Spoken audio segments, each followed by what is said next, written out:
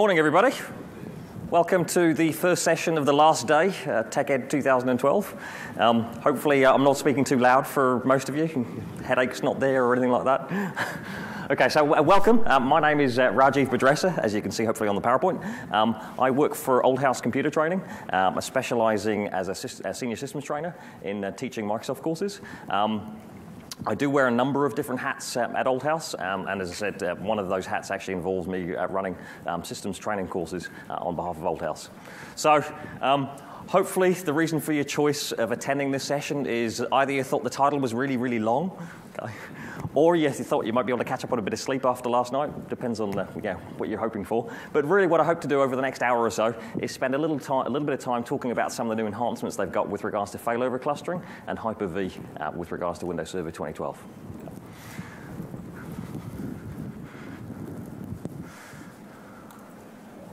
So in terms of the areas that I'll be looking to cover, as I said, the failover clustering enhancements, we'll look at some of the enhancements with regards to the clustered shared volumes, look at how there's the ability to set up a failover cluster which is actually based around SMB version 3, which you may use for actually storing your Hyper-V virtual machines, okay, or even potentially for SQL.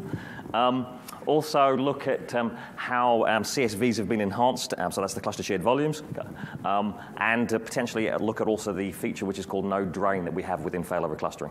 So just so I can position it, just out of interest, how many of you have already deployed failover clustering within your organizations? Okay, so good. Okay, so hopefully I'm talking to the right audience as well. And how many of you are actually using failover clustering specifically for Hyper-V? Okay, so most of you have been using for that. Any of you using failover clustering for other workloads, SQL or Exchange? Okay, so good. Got the right audience, so that's perfect. So hopefully I'm already preaching to the converted. So from there on, the second session, or the second part of the session, I'll really cover off the Hyper-V features that can now take advantage of failover clustering. So specifically look at the VM priority options, the clustered live migration. Some of you hopefully are planning to attend Ben Armstrong's session, where he's going to talk a little bit more about some of the live migration features that have been changed in Server 2012, where there's no requirement for actually having a cluster. And that's a pretty significant enhancement. Okay. Then talk also very briefly about storage migration and VM monitoring. So if you weren't already aware, failover clustering is the way or the mechanism by which high availability can be provided for either Hyper-V or your SQL workloads, okay, or Exchange workloads. And that really provides the infrastructure for the private cloud. Okay. Over and above that, Hyper-V providing the ability to host the workloads. Obviously, that's the virtual machines. Okay. And then System Center, which of course is the layer which sits on top to actually perform the management of those layers below. Okay. So just again, a little bit of positioning around Server 2012 and the private cloud infrastructure. I guess really the enhancements they've made with Windows Server 2012 give you greater flexibility. So from a storage or networking perspective, there are certainly some enhancements around how you can do it. I think one of the most significant parts of that is you can continue to do what you may already be doing for your existing cluster. So you might be using fiber channel storage, or you might be using iSCSI. One of the significant enhancements is around SMB3, okay? And the fact you can actually use that for hosting your storage. Okay? And hopefully you'll get a good idea of that by the end of the session today. Also the flexibility. Again, just out of interest, how many of you, when you deployed your failover clusters, how many of you actually went with Server Core? Okay, very few of you. So presumably you had to go with the full-blown GUI because you really didn't have the flexibility to maybe manage the infrastructure if you're using Server Core. Now, I don't know whether some of you caught some of the sessions. I think Faran was running a session yesterday around the flexibility you now have with running Server Core and moving between Server Core and the full-blown GUI. So really, it's a bit more realistic now to actually use Server Core and have that flexibility of managing it. Okay. I know certainly for us at Old House, we actually deployed clusters in each of our locations, and I decided, yep, I'll go with Server Core. And then, of course, I had some of the challenges along the way with managing it. Okay. I ended up using things like Core Configurator. Any of you seen Core Configurator? This little GUI that you can slap on top of Server Core on R2. Okay. And that gave me a little bit of extra flexibility. So, I guess the ultimate aim of using Windows Server 2012 as your foundation for your private cloud is really to give you that flexibility. So, whether it's internal customers or if some of you are actually hosting on behalf of your customers, giving you that flexibility so you can actually provide some great degree of value, if you like, to those customers. So I guess as a starting point, I've got a number of demos lined up. What I'd like to do is just very briefly show you something that's probably not too hard if you've already been using Server 2008 R2 and you've seen some of the other demos that have been going on. But if I can just launch into a very brief demo of adding the roles and features. This is not necessarily rocket science as such, but if I can just jump onto one of my remote nodes that I've got on here. And again, you've hopefully all seen some of the enhancements around Server Manager and the flexibility. If you are managing a server core machine, you do have the ability to add the roles or features directly from that. So just to complete a demo that I'm going to use throughout the session today, I've got basically two clusters that I've already set up. It was unrealistic for me to do an end-to-end build a cluster in an hour, so I've already built a cluster so I can show you some of the enhanced features of it. But if I can just very briefly show you the process of adding the roles or features, and as I said, this is not necessarily rocket science. You may have seen the enhanced features around Server Manager. So if I'm doing this remotely against a server core machine, which of course you can now do, you can either use remote PowerShell, as you may have seen if you went to James Finley's, one of my colleagues' sessions yesterday. So you can either use PowerShell or you can, of course, use Remote Server Manager against there. And there's a number of different tools. But to complete this process, I'm going to just connect into my Node 4 and effectively show you how you would add things like the file server role. So for part of the demo later on, I'm going to be using the file server feature, or file server role, apologies. Okay. Some of you, again, if you're using the workloads around Hyper-V, you could add the Hyper-V role. Okay. To avoid me having to reboot, I'm going to just go with the file server one. And also the failover clustering. And as you've seen, hopefully again, previously in R2, it knows the dependencies and can add the relevant features as required. So with regards to this, a relatively straightforward demo, I'm sure you'll hopefully all agree. Okay.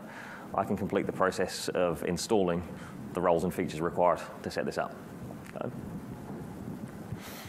So I'll just leave that going in the background and go into some of the more advanced concepts and demos.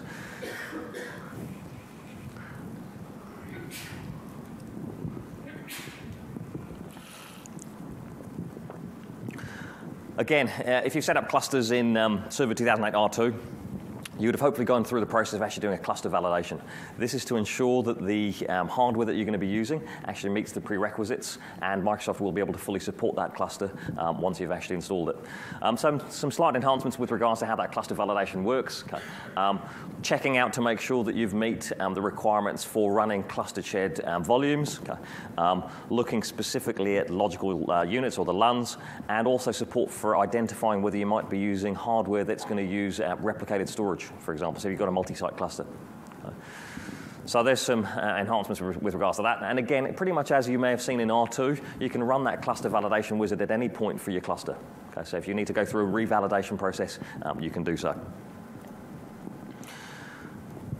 Some number changes. I don't know whether anyone remembers how many nodes we could previously have in a failover cluster in Server 2008 R2, but really we were restricted. So now, whereas before we could only have 16 nodes, now we can have 64 nodes within our failover cluster. Okay, so significant enhancements around that, okay, which gives you the greater scalability. I suspect, and I should have double-checked this with Nathan, I suspect that there was even between RTM and, between release candidate and RTM, I think enhancements with regards to the number of VMs that you can even support within the cluster as well. I think they doubled it to 8,000, that's right, yeah. I think Nathan changed his slides right at the last minute on Tuesday or Wednesday, rather. Okay. So, some big changes with regards to the scale of it.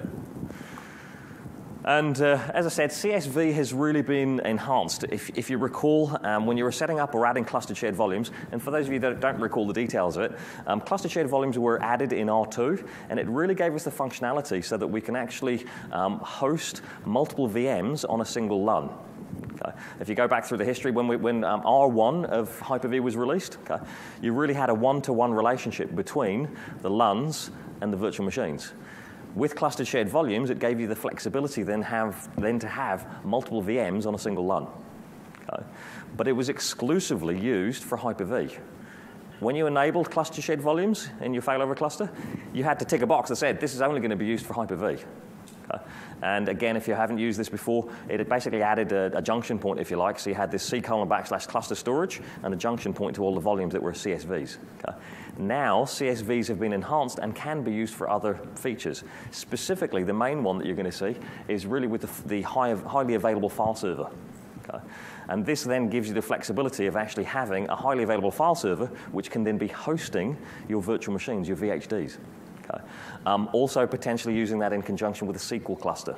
So you can have your SQL databases on that SMB3 highly available failover cluster.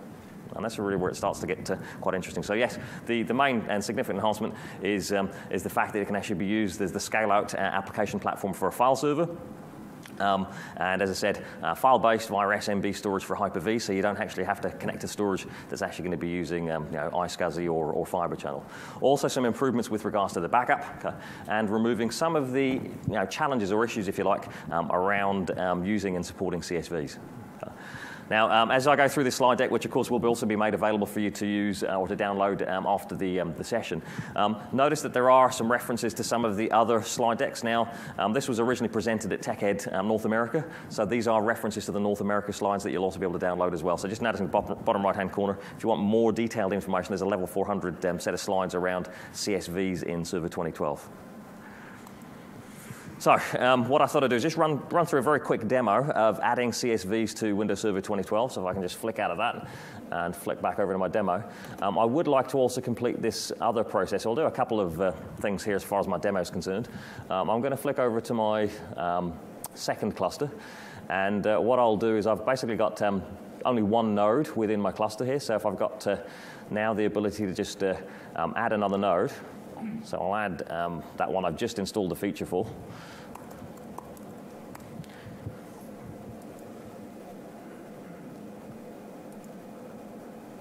And in this instance, I'll say I don't need to run the validation test because that'll just simplify the process a little bit.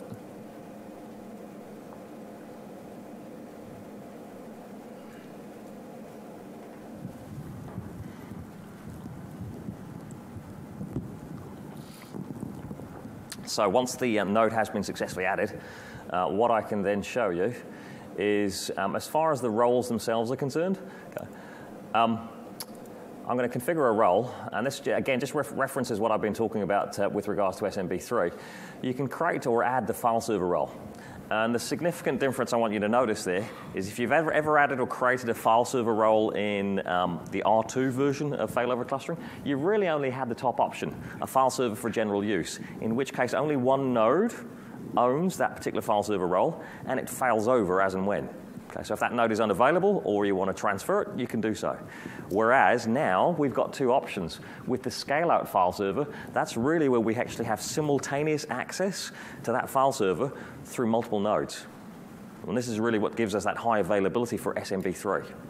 Okay. And I've got a couple of slides just coming up around that. But I wanted to show you that process. I won't be doing an end-to-end exercise around that, but that's something that you may want to investigate. Okay. So you do make your choice as to whether you want it the scale-out file server. Okay. And of course, you then complete the process around that. Okay. My focus was predominantly going to be the Hyper-V parts, but that's something you certainly want to be looking into.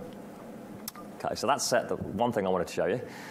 The other thing that I wanted to go through the process of was adding some more storage. So this gives me a good excuse to talk about the fact that the iSCSI target is now built in directly to Server 2012. Okay. So some of you might be using iSCSI as far as your storage. You might be using Fibre Channel as part of your storage. Now, of course, you do have this option of actually using SMB3 for your storage for your virtual machines. Okay. But to complete this exercise or to show you the process, I'm going to go through a very brief demonstration of adding some more storage to my cluster. And like I said, it gives me a good excuse to show you also the iSCSI target as well. So what I'm going to do is I'm going to add a new iSCSI virtual disk. So I'll go through the process here. Okay. And I'll add a new LUN, which I'll also use later on for some of my BitLocker demonstrations. So I'll just say I'm creating a new LUN. I think I got as far as 5 when I was doing all my practice ones. So I'm going to call this one LUN 6.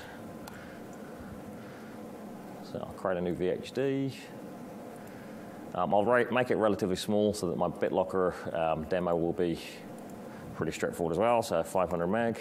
Let's make it slightly bigger so we know it's a different one. So it goes 750 meg. And I'll create a new iSCSI target. Sorry, I'm just going to go back there. Yeah, it was LUN 6 that I was using. Yeah.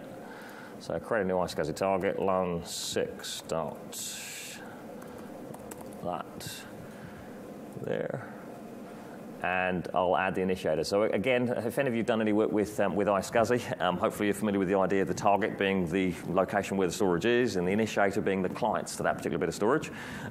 One, again, enhancements they've made with regards to the iSCSI is rather than having to manually type in or know the initiators, you can actually just connect to those Server 2012 machines and it'll learn the initiator name anyway. Okay, so I've already got it in cache here because I've already done that process, but it makes it a little bit easier when you're actually adding the initiators that are connecting to that target. So if I just add my two initiators, nodes 1 and 2,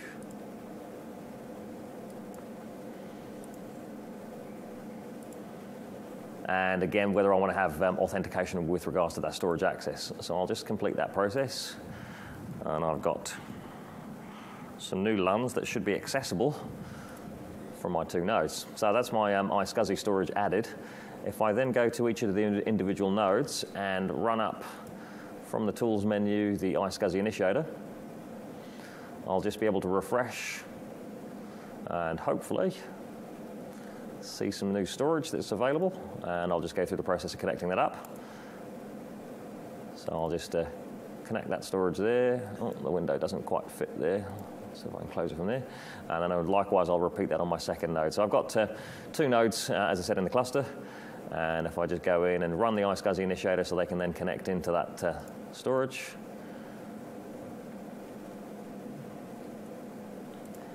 And just connect in. And I forgot, I should also go through the process of going to volumes and devices and just auto-configure those. Okay, so I've done that. I'm going to go back to the other node and complete that other process, so bear with me. So again, volumes and devices, auto-configure, so it's got the storage. And then last part of this process is to go through and go into disk management and actually just initialize the disk. So hopefully what I'll see if I go to the node there, open up computer management, and then go to disk management, there should be that new 750 gig, or so 750 meg rather, disk, which I should be able to add and initialize. So if I just bring the disk online, initialize, and create a simple volume on it. LUN 6.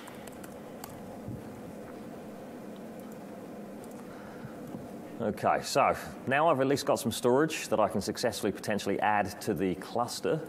I'll use the Failover cluster manager over there to take the nodes, and if you hopefully notice the disks that I've got available, I've gone as far as 5 disks, some of which I'm actually using for Hyper-V later on. Okay. And it's just a case of actually adding disk, and it should recognize, right, okay, I've got a new disk which is 750 meg, okay, I'll add that to my storage. So really that's nothing to do specifically around CSVs, but it does show you the process of actually adding a disk to a cluster. And some of you may have done that. That's not really that significantly different to what R2 did. Okay. But adding the CSV part of the equation, again, for those of you who are unfamiliar, what I want you to be aware of is when you add something to a CSV, it makes it accessible from multiple nodes. So if I go to the C drive of node 1, I can see this cluster storage folder, and underneath that I see some links to the actual cluster shared volumes that I've added. Okay. And both nodes have the ability to simultaneously access that. So you'll notice I've got as far as volume 4. These are my ones I was doing as practice ones, which are about 500 meg in size. So what I'd like to do now is just take those existing disks, right-click, and add it to cluster shared volume, because at the moment it's not really being used as a CSV, it's just a standard disk that's being added. Okay. As I complete that process, what you hopefully will see is it's added a new volume to the CSVs. So like I said, it's a bit underwhelming, really. If I'd have just shown you how you can just right-click the disk and say, add to cluster shared volumes, wouldn't be much of a demo. But hopefully by showing you the process of adding the storage and then adding it as a CSV, you see the end result of it as well.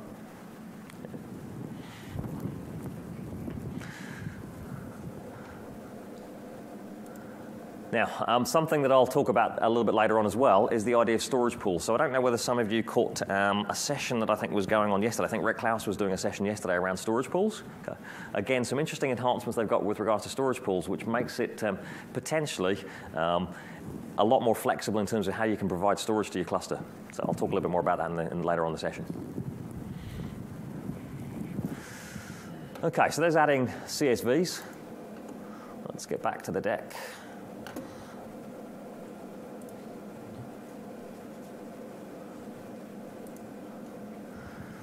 So really, this is the idea I've been trying to get across, and I think it's an interesting proposition, whereby if you want to provide high availability for your Hyper-V, you now have the flexibility of saying, well, what I'm going to do is actually have a Hyper-V cluster, which is going to be running all your workloads, and then at the back end of that is actually going to be a highly available file server. So this is the scale-out file server, and the VHDs themselves are then stored on an SMB3 share. So you provide a UNC path to run those virtual machines from. And then, of course, the back end for that file server cluster could be using your standard storage that you might be working with, so your Fiber Channel or your iSCSI, or potentially even these storage spaces I've been talking about. And then you're running CSVs on top of that. So you have that flexibility if you want to provide high availability. And your virtual machines that are actually running on that SMB3, you'll still have transparent failover. So if you have a situation where one of these file servers within the file server cluster fails, it has no impact on the access from the virtual machines or the hypervisors, the Hyper-V hosts. So potentially, you could do what's on the left-hand side here, where you have a cluster that's going to be supporting your file server elements. And then you could have a Hyper-V cluster, or if any of you are using SQL, SQL is also supported, SQL Server 2012, supported as a workload that can sit on top of SMB3. Or if you want to, you can take advantage and move over to the right-hand side where you have a single cluster. The downside, I guess, with this layered approach here is you've then got two clusters to manage. Here you could potentially have a single cluster, and remember, of course, you can have up to 64 nodes in that cluster, and then still effectively have SMB3 that's being used to access it across there, and then maybe 3 or 4 of the nodes, as per that slide indicating, could actually be running Hyper-V, and 2 of the nodes could be running SMB3.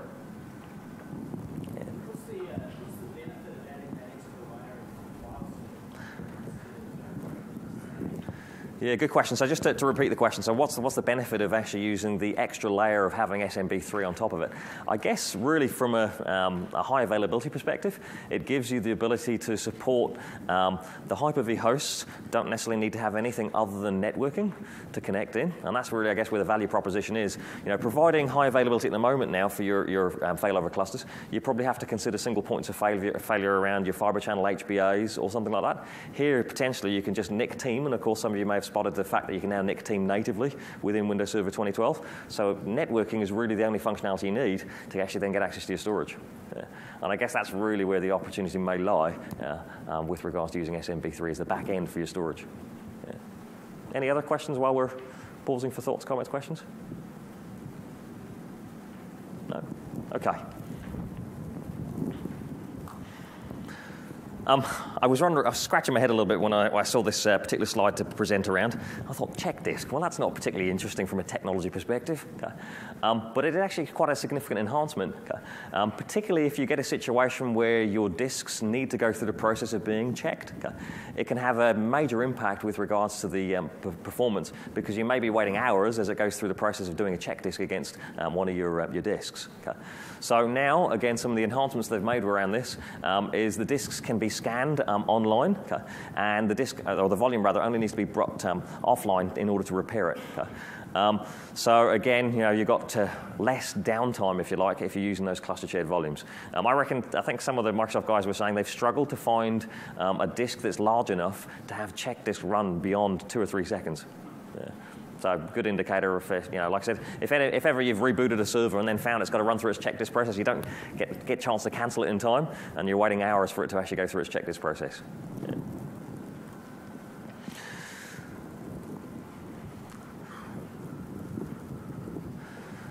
Another enhancement they've made with regards to cluster shared volumes is if you have a situation where you've got a branch office where you've decided to deploy a failover cluster, you can go through the process of actually encrypting using BitLocker the drive itself. So it's fully supported now. So like I said, if you have a situation where you've got lower security, branch office, I guess, would be a good example. You can go through the process saying, well, what I'd like to do is actually now encrypt the entire contents of that particular drive, so of course it's secure. And I've got a demonstration where I can show you that.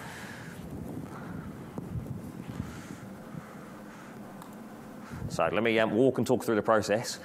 In preparation for this, it is all command line. I've got a few PowerShell commands that you're going to have to run to actually get BDE to work. So I'll just take that existing CSV that I just added, and I'll go through the process of actually encrypting it. Okay? So let me walk you through that.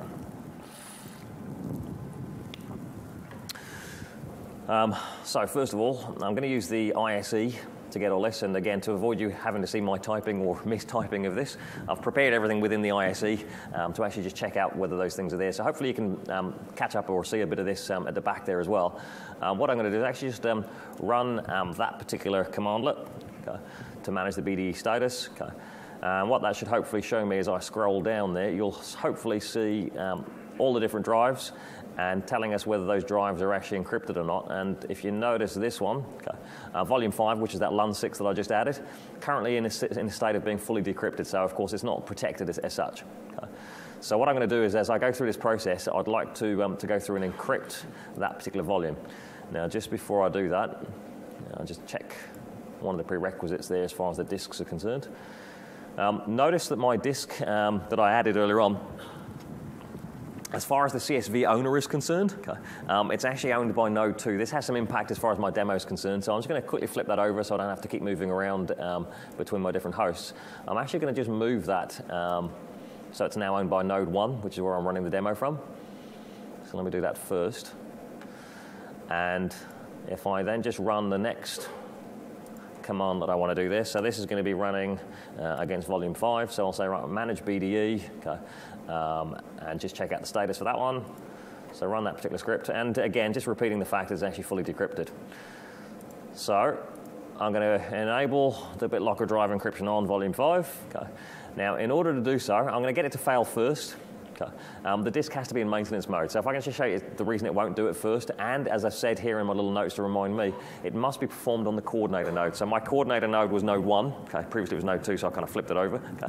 So if I show you the failure first so you can see the issue, let me just put that to volume 5. Select that and run the command. So I expect it to fail. It's basically going to say, no, you can't do this, because it's part of a cluster. This gives me the opportunity to also show you that I can take a disk, which is currently within the cluster, and if I hit more actions, I can say I want to put it into maintenance mode, which, as you can imagine, and as the blurb says there, once I put it into maintenance mode, it's not going to be available to the cluster or to the CSV. So if I put it into maintenance mode, and then just rerun the commandlet, what you'll hopefully see is it goes through the process of encrypting that particular drive. Now, note here, there will be a recovery password that you would want to note if you are enabling BitLocker drive encryption, because that recovery password, of course, you'd have to use in case there's a failure and you need to recover any of the data that's on there. So you'd make a note of that particular number there. But if I just rerun some of those other commandlets that I was running before to just check whether it's actually encrypted successfully, and again, I'll just change that against volume 5. And what I'd hopefully notice or expect you all to see there is it's fully encrypted. Of course, I've chosen a relatively small drive to make it easy for the demo to show you that it's actually can complete the process. So now we've got a encrypted drive. One of the extra things that you'll also have to do, and the slide reflected this, but I must just go back and point this out. I'll just go back to the slide, and I didn't stress it necessarily. It is really important when you actually enable the encrypted cluster volumes that you make sure that the cluster object has permissions against the encrypted volume. So what you have to do is add the security descriptor for that. Otherwise, the cluster will not be able to decrypt the contents of that. So that second bullet point is actually very valid, and why I'm going to go back here and show you all. I'm going to run another commandlet, get cluster. So I'll just execute that, and hopefully what you'll see there is it just shows you my cluster name, so just RBCL1. And what I need to do there is, as I've put in here is in my little comment, important to add the SID for the cluster as a protector. So what I'm going to do is just run that as a protector for volume 5. Do that one. Execute that. And it should have added my computer account to have permissions against that, in which case now I've got a fully encrypted volume, CSV, which I can bring out of maintenance mode.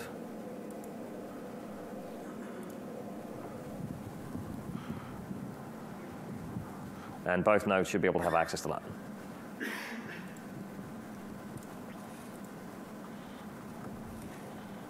So that's pretty much BitLocker on top of a clustered shared volume.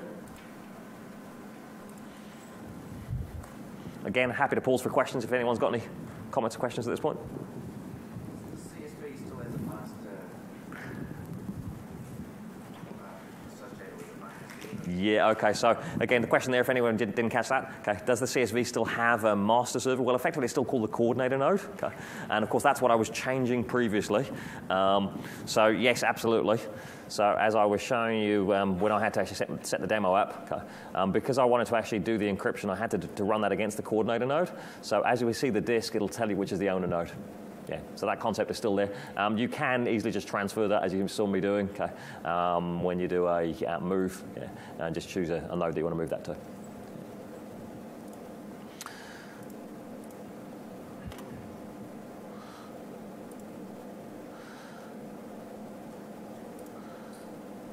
Okay.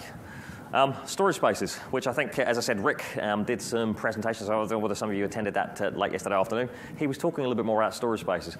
And really, again, this is an interesting concept, giving you the flexibility to take what is essentially commodity-level storage, okay, and put together, without having specific RAID controller cards or anything like that, put together some kind of level of protection against it.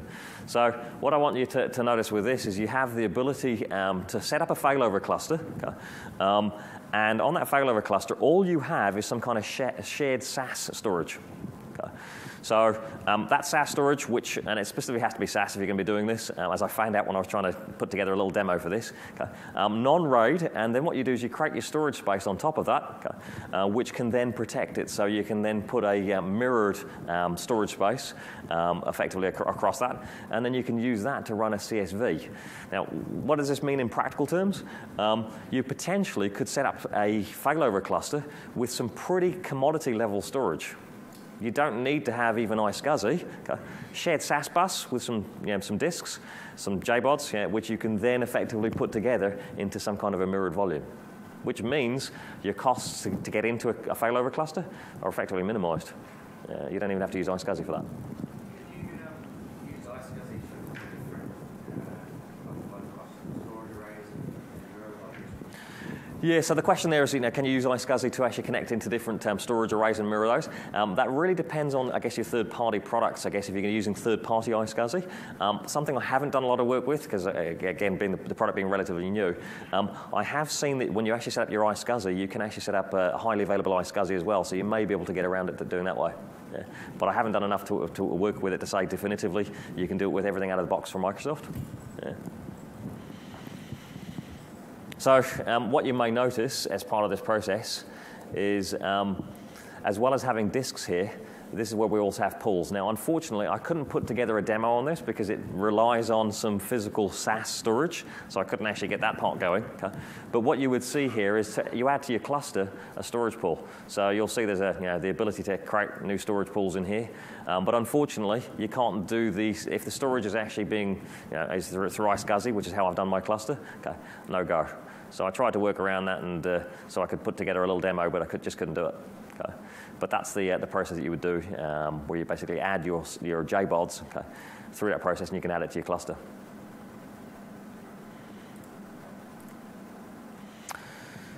Some enhancements with regards to clustering for Active Directory. Some things like when you create a failover cluster, the computer object is now created in the OU where the cluster nodes exist. Okay, as opposed to putting in the default computers container. You can change this. Okay. Also, if you have a situation where you've got some dependencies because your domain controllers are actually VMs, okay, the cluster can start without those domain controllers being available. Otherwise, you've got a situation where you've got a bit of a circular dependency. The cluster can't start because it can't see Active Directory, and Active Directory hasn't started yet because the cluster hasn't started because it's a virtualized set of DCs. Okay. So now it can actually boot without having access to the Active Directory. Okay. And also, if any of you are using things like read-only domain controllers, you can set up a cluster which is using RODCs. Yeah.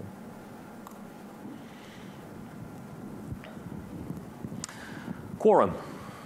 a feature, again, if you're hopefully already familiar with regards to failover clusters. How much do we still have to have running in order to actually maintain this cluster? How can we maintain quorum? So again, some enhancements they've made with regards to cluster quorum is you can specify which nodes will actually have a vote in terms of actually maintaining quorum. By default, all nodes have a vote of 1. And if you have a situation maybe where, as the slide suggests, you've got a primary site and a DR site, you can effectively say those nodes don't have any votes around the quorum. And therefore, effectively, we can still maintain quorum, provided our nodes within the primary site continue to run. Another thing that you can also do is actually have a dynamic quorum. This could be quite useful if you decide to set up a 3-node cluster.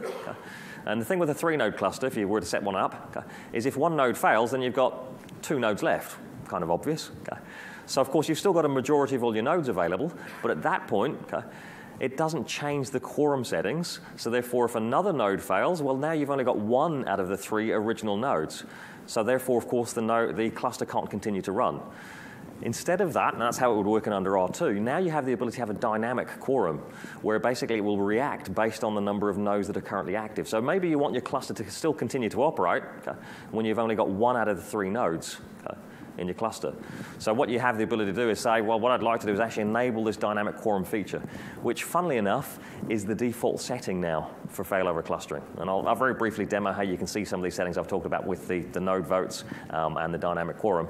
But it does give you greater flexibility if you have multi-node failure within your cluster, because it just adjusts what's required to maintain quorum at that point. So if I'll just flick over to my just before I get into this next section, I'll just flick back over to my cluster here. And if I right-click the cluster and more actions, configure cluster quorum settings. What I'd like you to see here is if I go to advanced quorum configuration and witness selection. So you can specify which nodes are able to vote. So this is where I was talking about before, where you can actually say, right, which nodes have some impact in terms of the voting process. And also, as I said, it's a default setting now. Allow the cluster to dynamically manage the assignment of node votes, which effectively, as I say, will allow you to have flexibility. If you have a multi-node failure, you can basically handle it.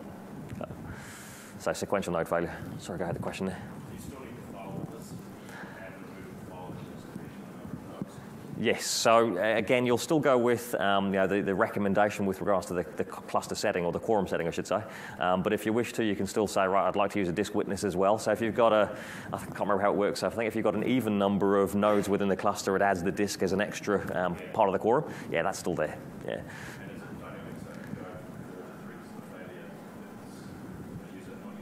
Yeah, that's not something I'm sure about, actually, to be honest with you. So the question there, just to repeat, is if you have a failure of one of the nodes. So let's say, I guess, if you start with a 4-node cluster and then you drop to 3, whether it dynamically takes into account the fact you've got a disk witness. I'd have to check that out. I'm not Otherwise, you remove a node and then the node changes the quorum settings, so suddenly it's not running a recommended configuration. Yeah, well, I guess the fact that it's actually got dynamic quorum in there, I guess a removal of the node would probably do it. But I haven't tried it. It's a really good question, actually. Yeah, okay, no worries. Okay, and of course, again, your usual scenario about being able to choose which disk you're actually going to be used as part of that quorum disk.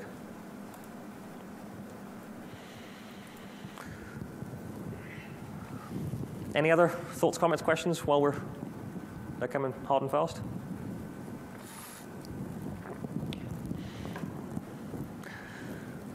No, okay. So cluster schedule tasks. The flexibility now, which actually is used as a building block for something else I'm going to talk about shortly.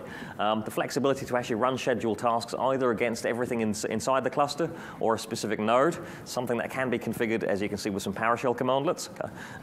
Giving you flexibility, particularly if you're going to be doing what's called the cluster-aware updating. This actually forms the foundation for CAU, which, if you're doing patch management against your cluster, giving you the flexibility of saying, right, okay, run this task against this particular cluster or this particular node. Okay.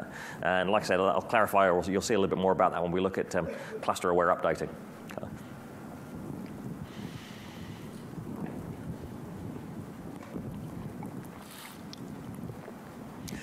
Busy slide, lots of detail in there. Okay.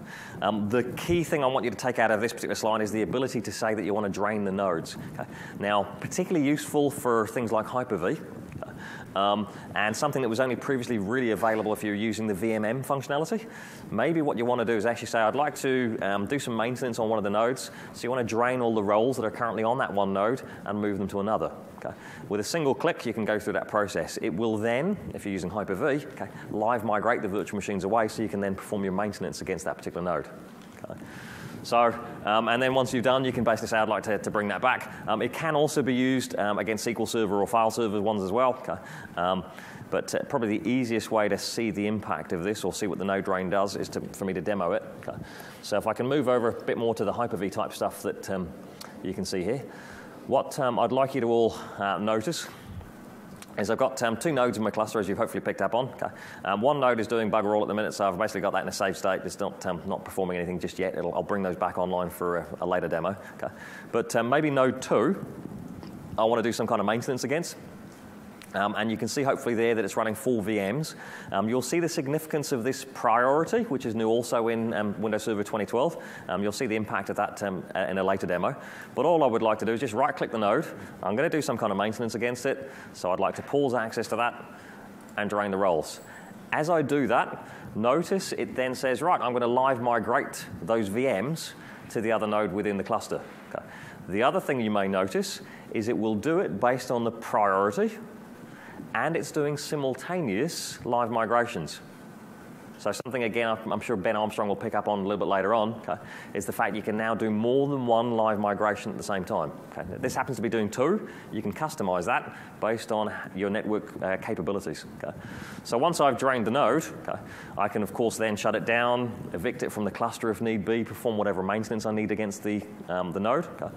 And then once I bring it back up again, I can resume, fail rolls back, in which case what you'll hopefully notice there is it will fail everything back. And again, another feature you'll notice there, and this was a real pain potentially in Server 2008 R2, is it will actually queue up the migrations. So if you're doing lots of VMs that you have to migrate over, you don't have to select, wait until that completes, select another one. Okay. You can just queue them all up. And again, I'll pick that up. I'll show you that in the slides as a separate demo as well. Okay.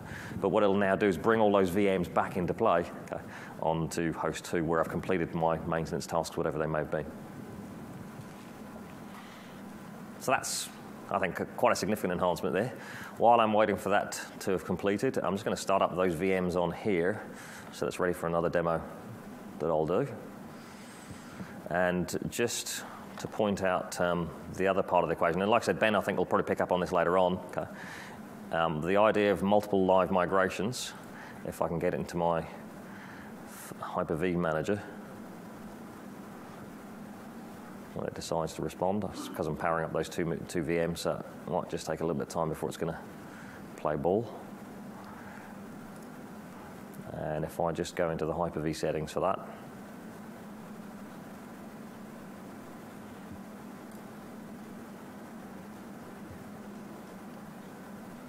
what I'd like you to notice, and like I said, I think Ben will be picking up on a lot of these things. You know, you can specify how many live migrations you want to happen simultaneously. So by default, it's 2. You can go with more.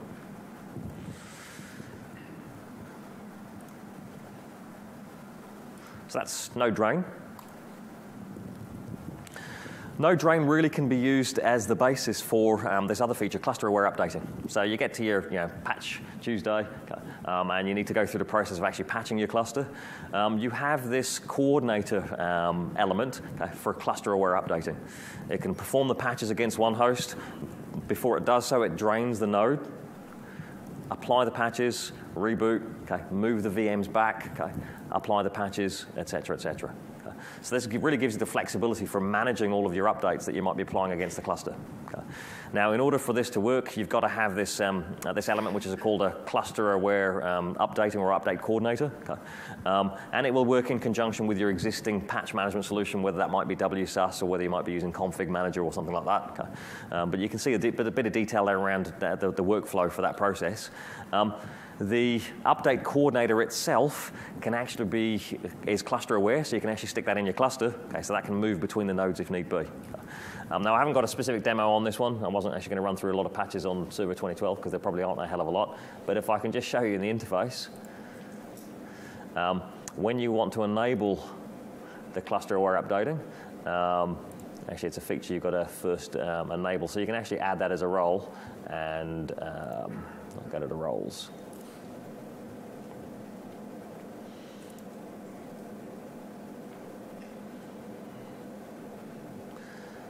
And I'm going to the wrong place. I think it's actually a property of the cluster. And there we go. So there's a link there for cluster-aware updating. And what you have to do is actually enable an update coordinator, which is actually responsible for managing all that. Which, as I said, in itself can actually be enabled on a cluster, so it can move between the different nodes if need be. Okay. So you first create or enable the cluster-aware updating, okay, and then you specify a node that's going to be responsible for that, or a coordinator that's going to actually run that. Sorry, the question there was, will that be SQL patch aware? No, I think this is specifically around the nodes within the cluster. So I guess if the nodes themselves are running SQL, okay, I guess that would be the case that it would actually be recognizing that. It's really just more about how do we patch it, move the stuff off, or move the VMs off, or the SQL instance, or whatever it might be off. Yeah, I'm not sure, to be honest with you. I'm not much of a SQL person, to be honest with you, but that would be something we probably have to investigate. Yeah. Okay, so specifically, some of the things I've already touched around. So we're kind of halfway through the session and covered off the clustering parts of things, the failover clustering. What I'd like to do is just pick up on some of the things that are specifically around Hyper-V. And one of the things that I've already prepared for you to see, and you may have seen when I was actually doing the draining of the node, is how we can prioritize certain virtual machines. Okay. So this comes into play in two instances, where we start up the VMs. These ones will start first. Or if there's a situation where we lose some of the nodes within the cluster, those ones which are low priority. So if you've got a mixed, or a cluster which has got a mixture of production and test and dev VMs, and your test and dev VMs are low, and they could be compromised if need be, if you lose some of the functionality within your cluster, okay, it can start to kick in. So again, hopefully to appreciate this, I've got a little demo that might show you the process. What I'd like you to notice here is that I've got node 1 is currently running 2 VMs which have got a low priority. Now you can set the priority manually on the VMs by just right-clicking and then setting the priority. Okay. So if I just get that to run, so we can say change startup priority. Okay. So of course you can change them anything from high to low. Okay. And I've got 2 VMs that are currently there running in low. And if you look and notice on node 2, I've got 2 VMs which are high and 2 VMs which are medium. And what I'm going to do as part of this exercise is just test out, and this is where I have to do my prayer to the demo gods. Okay? I'm going to test out the high availability is going to kick in. Okay? So what I'm going to do is I'm going to run a PowerShell commandlet here, okay, where I force a restart of node 2. Now just remember, node 2 is running 4 VMs, 2 of which are high priority, 2 of which are medium priority. So once I do this, there's only going to be 1 node left in the cluster, but it's running some low priority VMs. Okay. So if I can just line this up, hopefully, so that we can see what's going on. Okay. I want to just show you guys, if I go to node 1, which is going to be the surviving node, if I can just have that running.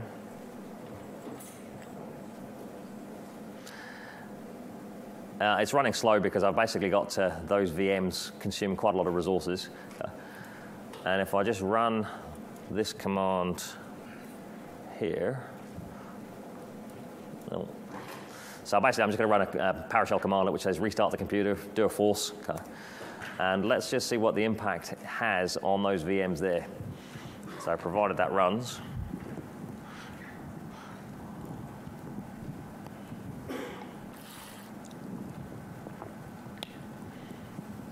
And this is where the fun begins.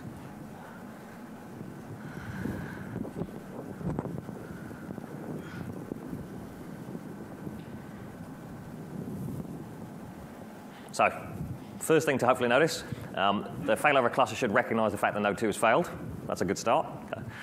And then I get the failover cluster manager not responding. Okay.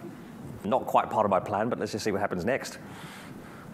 What I'm hoping you'll see is it recognizes the fact, oh, hang on a second, there's these VMs that were running on node 2, which are no longer there. Let's fail them over. But there's not enough resources on node 1. So what it now does is it says, okay, well, I'll tell you what, let me save the state of one of the VMs, okay, that's low priority. So it saves the state of that, okay. so that in order to actually then run those VMs that are higher priority, they come back online. Yeah, which is again quite a useful thing. You can prioritize which VMs have priority in case there's failures. Okay? And it's going to sit here trying to still bring those these low priority VMs up and running, okay? But it should hopefully by the end of this scenario have most of the VMs that were high or medium, okay, up and running. It just seems to be waiting on getting that one there to go, but I think that's pretty much successful in terms of what I wanted to demonstrate. Yeah. I'll leave that going in the background. It's the joys of doing these live demos, isn't it? Okay. So what was that? Okay. It all worked perfectly fine. And in fact, that's exactly what I hoped to see. You know, like I said, just this high one that seems to have an issue. Maybe hadn't correctly saved state. But just remember, you know, really what we're doing there is we're testing out the high availability. This is not live migration. This is, all right, there's been an entire failure of a host. Okay, let's power on the VMs that were running previously on that host. Okay. Now, what will happen is Node 2 will eventually come back. So, you know, I haven't got ILO to necessarily monitor it. Okay, but Node 2 will eventually come back, and then what I can do is I can migrate some of the VMs back over to it. So that's VM priority.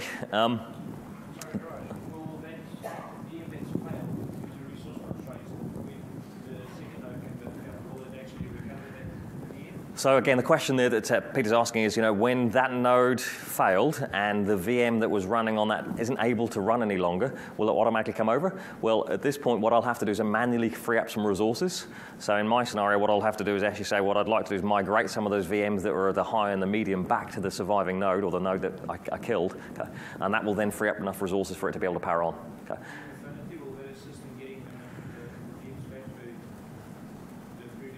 Yeah, so again, the second part of that question is would VM Affinity assist as part of that process? I guess if you've configured the VM Affinity, then that would actually then kick in and say, right, I'd like to run that over here. And of course, if you've got System Center Virtual Machine Manager, which might actually be using things like dynamic optimization, okay, in which case it'll realize, oh, okay, there's another host over here, and this host is working far too hard. I'll move some of the VMs over. So yeah, you may have other processes that will kick in, okay, once the surviving or the node that failed comes back in. So again, some things that I've already touched upon, the live migration queuing. If you actually say, I would like to take a list of VMs and migrate them over, okay. If it can't do all of them at the same time, it'll just queue some of them up. Okay. And as you hopefully have seen, 2 concurrent live migrations, which you can change. Okay. And then some of the other things that I've already touched upon, like node drain, cluster-aware updating, that's also available within Hyper-V. Okay. Interesting thing also that's been added, like I said, that Ben Armstrong will pick up on, is VM storage mobility. The fact you have flexibility to move running and live virtual machines from one storage location to another. So you can move them from your SMB3 file shares to local storage, or from your iSCSI, okay, or your fiber channel if need be. Okay. That works within your clusters, and again, zero downtime with regards to that. So as I said, I think Ben's doing that session. I think it's the one after this one, or maybe the next one in the afternoon. Okay. So you do have a lot of greater flexibility now, whereas before live migration would only work if you had a failover cluster. Now you can take a standalone Hyper-V host, live migrate it into a cluster. Okay. And that could either be live migration with regards to the CPU and RAM, okay, or it could be from the storage perspective. And likewise, you can live migrate or storage migrate your virtual machines between clusters, okay, or out of the cluster to a standalone host. That gives you a lot of flexibility now. So hopefully, and this will be where the interesting things happen, okay, hopefully my second node is now back in the cluster. Okay. So it looks like it is, and really this comes back to Peter's question he was asking about there now. So of course the fail back hasn't taken place here because I didn't have any affinity assigned to those virtual machines. I didn't tie those to it. But what I can hopefully do now is just demonstrate something that you've already seen the results of hopefully anyway. If I take my high and medium priority VMs, okay, so if I just take 2 high and 2 medium, okay, I don't know why it still thinks that one's starting. Okay. And if I just right-click that and say move, okay, what you'll notice within the interface, now within the failover clustering, is of course I can specifically say, am I going to do live migration or quick migration, which has been around since R1. Okay. If I don't want to choose the node itself, it can choose the best possible node, so that's a new feature. And also this is, of course, where we can initiate the virtual machine storage migration, which, as I said, Ben will pick up on later on. So if I just say live migration, best possible node, what I hope you will see there is 2 things. It will migrate more than 1 VM at a time, and also any VMs that it's not able to migrate get added to the queue. So of course it can do multiple VMs, and then queue up the rest that are waiting. My VM1 is clearly bitter and twisted about something. I'm not quite sure why. But if I connect into the console, maybe it actually had a failure of the machine. What did move VM5 to your other high priority after the medium one? Sorry, say that again? The priority that picked up 2 mediums before it picked up a high? Yeah, to be honest with you, I don't know on that. So the question there is, why did it pick up on the medium priority ones as opposed to the high priority ones when I actually did the live migration? I don't know what criteria it uses when you initiate the live migration. That priority seems to kick in certainly when it prioritizes the start of the VMs, but it doesn't always seem to kick in when you actually do the migration of the VMs. Yeah. So to be honest with you, I've got to do a bit of work myself and we'll find out exactly why that is, but I did notice the same thing myself. Yeah. It looked like the sequence that you selected was the sequence that it started doing. It may well do that, yeah. So initially I... Medium, high, and bottom, and did actually pick them up and did it with the top. Yeah.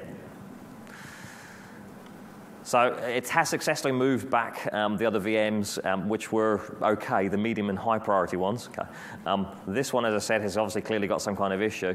And what I would expect to have seen now is once the resources were freed up related to and I didn't actually start that one up. Okay. What it should then is actually go through the process of actually starting that one up. And it is attempting to do so, but it looks like it still thinks there's insufficient resources. So again, I'll leave that in the background. I suspect this is causing it to fail a little bit for whatever reason. Okay, so some of you hopefully attended James's session yesterday. My colleague, he was doing some a bit of an overview of PowerShell. Okay. Hopefully that's the only reason. Hopefully that's not the only reason why you're here. You know, there's a laptop drawer at the end of this. I've got to tell you some questions. Okay. Hopefully that wasn't the reason why you decided to come attend. Okay. I'll very shortly tell you what the second part of that question is, so you guys can get your answers away for that. But as you hopefully would have seen from the hour presentation that James did yesterday, some significant enhancements with regards to PowerShell. With Hyper-V now, you've got commandlets that are built into it. Again, if you weren't aware, you didn't really have any PowerShell commandlets for Hyper-V unless you used a module from Codeplex to do that with R2, or unless you're using VMM. Now this is built directly into it. You've got all of your commandlets around there. You've also got the commandlets that you can use around clustering. So if I can just very quickly demo this. And if any of you didn't attend James's session, you might find this of interest if you're going to be looking to win this competition, if I can put it that way. So what I'm going to do, I'm just going to fire up into my integrated scripting environment. Okay. And if I can just fire up, actually, I'll fire up a new instance because that'll probably be the safest way. So let's just do a new tab. And if I can just, oh no, I don't even need to do a new tab. Let me just start up a new instance of PowerShell. That's probably the safest way. So if I can just run PowerShell, and hopefully you can just about make that out the back. I might just need to change the font size a little bit to make it easier. Okay, it's the highest one. Okay, so all I'm going to do here is see which modules. So if I do a get-module, okay, what I'd like you to notice is there are no specific modules that are currently loaded for either Hyper-V or failover clustering. Okay. So if I run a commandlet, or if I show you some of the commandlets that are available for VM management, okay, so if I just do a help star VM star, this will show me a whole list of commandlets that are available. Okay. And I'm not going to go into all the detail of them. There's a lot of flexibility that's there. Okay. But if I can just run one of the commandlets, a nice simple one, get-vm, and of course that'll show me all the VMs, okay, and what the current state is, okay, and most of them seem like they're running and operating normally, except that VM3 that obviously is bitter and twisted about something that I haven't quite worked out. Okay. And then if I also do a get-cluster storage, or sorry, cluster group I should say, that'll show me all the cluster groups. So there is an association between the cluster groups and the VMs, okay, and which nodes they're running on. And if I do a get-module against having done that, you may notice, okay, I didn't specifically have to import the modules around Hyper-V management. I didn't have to specifically import the modules around cluster management. It's just there and works out of the box. Okay? So the commandlets just work. Okay? And like I said, I could go into the specific detail. There are loads of commandlets, so you can work out what you might need to do around that. Okay. And of course, you can take the results from one commandlet and pipe that through. So you can take your cluster commandlets, okay, pipe those into Hyper-V, and vice versa. You can take your Hyper-V commandlets and pipe those into clustering. And again, a lot of detail around the specifics, whatever you may need to be doing. Okay. Whether it's moving virtual machines or updating the virtual machine configuration, they're all supported in there. Also, the flexibility to move VM storage profile, or VM storage rather, or adding a VHD to a virtual machine. If it realizes the fact it's clustered, it will verify that the path is correct and then take the action and then automatically update the configuration. This is something you had to manually do. I don't know whether some of you remember doing this in 2008 R2. If you made a change within the Hyper-V console, at the end of the Hyper-V console change that you made for the settings of the virtual machine, you had to update the virtual machine configuration within the failover cluster. This happens automatically. You run that one command, it automatically will then do the update of the cluster virtual machine configuration. So again, there's a reference to James's slides that you may want to review. Something I think, another thing I think Ben is either picking up on today or it may have happened yesterday, I can't remember which way around it is, okay. Disaster recovery, how you can actually do replication of your virtual machine. So if you have a situation where out of the box you want to make sure a particular VM or set of VMs are replicated to your DR site, you can do that without any third-party software. Okay. So you can set up Hyper-V replica. Anyone remember, has that happened yesterday or is that happening today? It's today, isn't it? Okay, so later on I think Ben's doing it this afternoon. Okay. So most of my focus, I guess, over the last 50-odd minutes or whatever, has been around host clustering, okay, where, of course, you've got hosts that are then running your workloads, whether that's Hyper-V or SQL or whatever it might be. How many of you are running guest clusters within your organization? Anyone got guest clusters that are running as VMs? Anyone doing that? Okay, so again, that provides protection, I guess, if you've got a workload like SQL or something like that, and you want to run two VMs that are running SQL, okay, and they're effectively running a guest cluster. In the past, if you were doing that, the only way you could do it is if you used iSCSI storage. Now, okay, as you create a VM, you can set up your own virtual fiber channel SAN, okay, and you can put in a virtual fiber channel adapter into the VM, and then have that accessing the storage through the physical fiber channel HBA. Okay.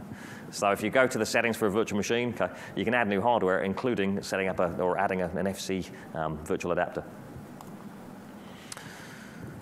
So that's something you may want to investigate. And the last thing, or last couple of things really to wrap up the session, VM monitoring, which gives us the ability to first, as you've already seen at the bottom there, host level HA recovery. In case there's a host failure, we can have VMs powering on. Okay.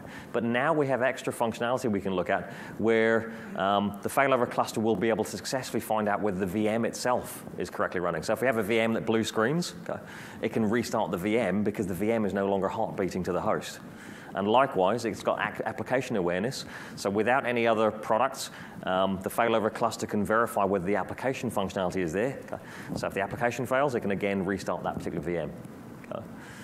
So again, a bit more detail around VM monitoring in some of the other sessions if you want to find out about that. And I think these are TechEd North America slide decks you'd need to be looking into.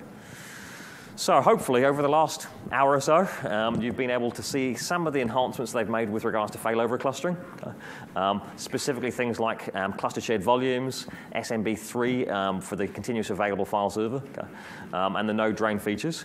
Over and above that, some of the Hyper-V features that I've covered off with prioritization and, again, clustered live migration, and a couple of things I've just mentioned towards the end, which are going to be covered in greater detail, as I said, in Ben's session.